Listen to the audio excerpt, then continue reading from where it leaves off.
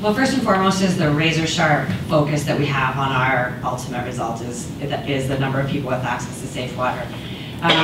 Without that, we can't get the funding to continue doing our work, for example.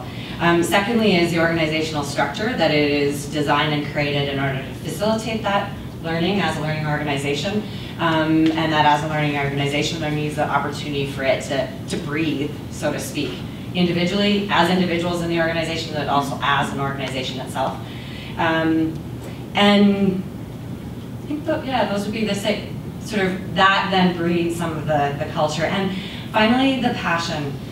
People who are committed to the cause across all of our organizations, the people that are in our organizations are there because they are so committed to that cause and so passionate about it, that this is, their life and their work are one and the same. And that drives